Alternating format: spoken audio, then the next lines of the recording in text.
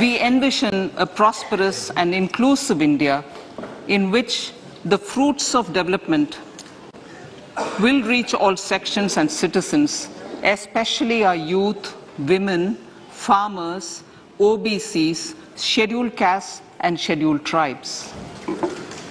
In the 75th year of our independence, the world has recognized the Indian economy as a bright star. Our current year's economic growth is estimated to be at 7%. It is notable that this is the highest among all the major economies. This is in spite of the massive slowdown globally caused by COVID-19 and the war. The Indian economy is therefore on the right track, and despite a time of challenges, heading towards a bright future. Today, as Indians stand with their head held high and the world appreciates India's achievements and successes, we are sure that elders who had fought for India's independence will, with joy, bless us in our endeavors going forward as well. Our focus on wide-ranging reforms and sound policies implemented through Sabka Prayas, resulting in Jan Bhagidari and targeted support to those in need, helped us perform well in trying times. India's rising global profile is because of the several accomplishments: unique world-class digital public infrastructure, example, Aadhaar, CoWIN and UPI, COVID vaccination drive in unparalleled scale and speed, proactive role in frontier areas such as achieving the climate-related goals, Mission Life and National Hydrogen Mission. During the COVID-19 pandemic, we ensured that no one goes to bed hungry with a scheme to supply free food grains to over 80 crore persons for 28 months. Continuing our commitment to ensure food and nutritional security, we are implementing from 1st January 2023 a scheme to supply free food grain to all Antyodaya and priority households for the next 1 year. Under PM Garib Kalyan Anna Yojana, the entire expenditure of about 2 lakh crore will be borne by the central government. In these times of global challenges, the G20 presidency gives us a unique opportunity to strengthen India's role in the world economic order. With the theme of Vasudhaiva Kutumbakam, we are steering an ambitious, people-centric agenda to address global challenges and to facilitate sustainable economic development. The government's efforts since 2014 have ensured for all citizens a better quality of life and life of dignity. The per capita income has more than doubled to 1.97 lakh rupees.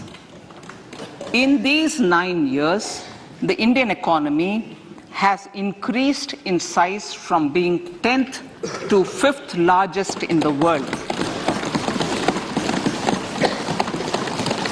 We have significantly improved our position as well as a well-governed and innovative country with a conducive environment for business as reflected in several global indices.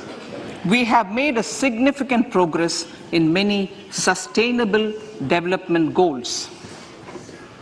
The economy has become a lot more formalized as reflected in the EPFO membership, more than doubling to 27 crore and rupees 7,400 crore digital payments of 126 lakh crore rupees through UPI in 2022.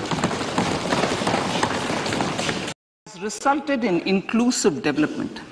Some of the schemes are 11.7 crore household toilets under Swachh Bharat mission, which is achieved, 9.6 crore LPG connections under Ujjwala, 220 crore COVID vaccination of 102 crore persons, 47.8 crore PM Jan Dhan bank accounts,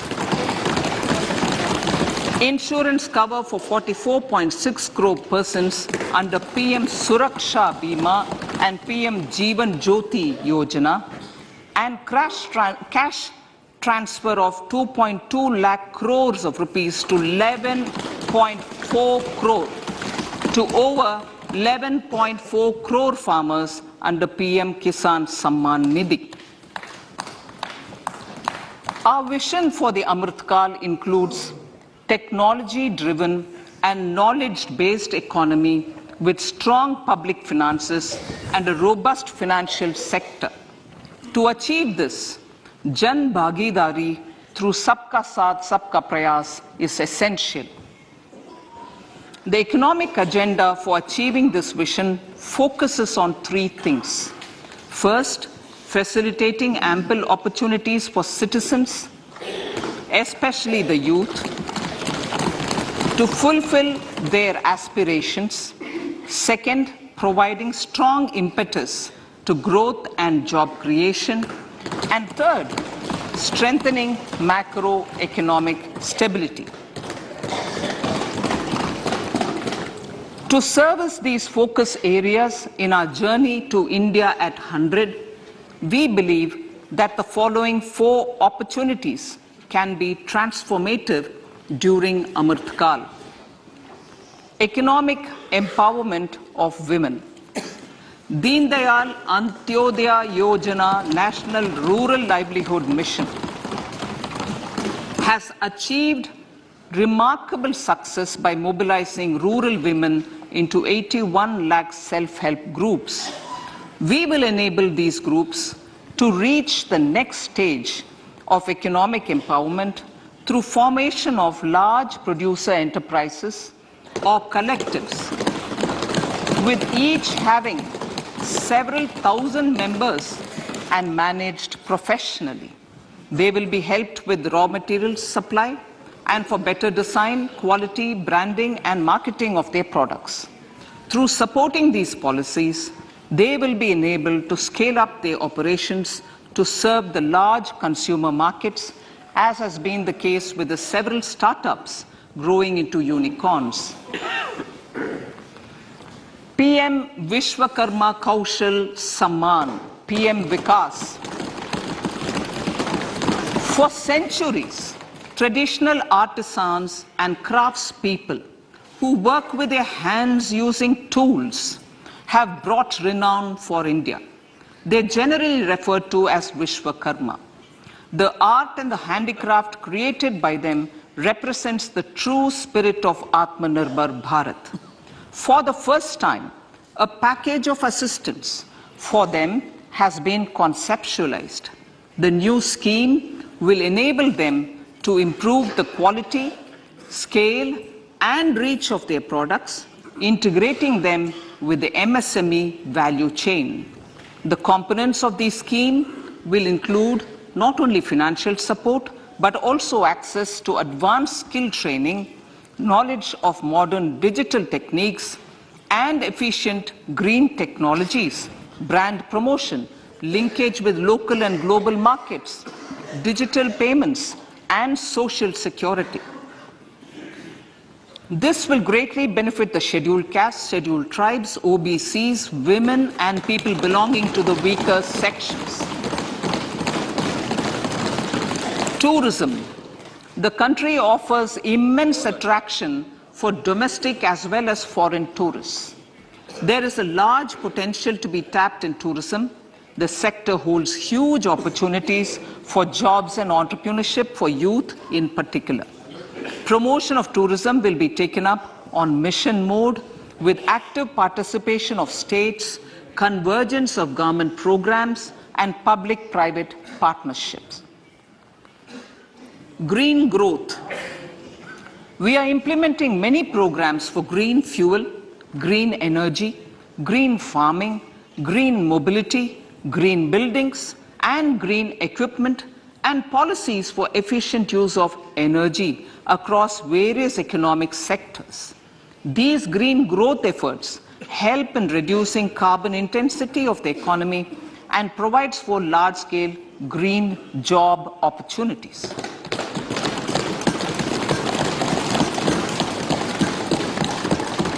Priorities of this budget. The budget adopts the following 7 priorities. They complement each other and act as the Saptarishi guiding us through the Amritkal. Inclusive development, reaching the last mile, infrastructure and investment, unleashing the potential, green growth, youth power, and financial sector. I now speak on the priority number 1, inclusive development.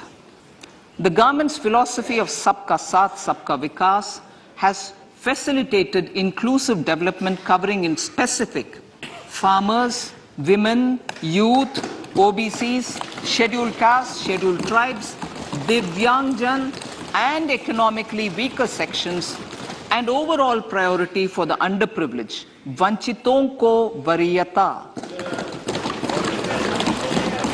There has also been a sustained focus on Jammu Kashmir, Ladakh, and the Northeast.